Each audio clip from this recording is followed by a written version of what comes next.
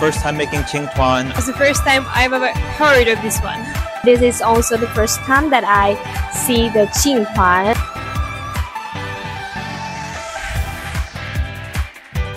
It's pretty good group activity. It's very fun. You use your hands, learn about Chinese culture. This is the first time that I've been to China and haven't tried it before, so I'm really excited to have a try. No, actually, this will be my first time. I really like it. It's not too sweet. That's the best kind of sweet. I bought one in our canteen and I'm really looking forward to try the other flavors too.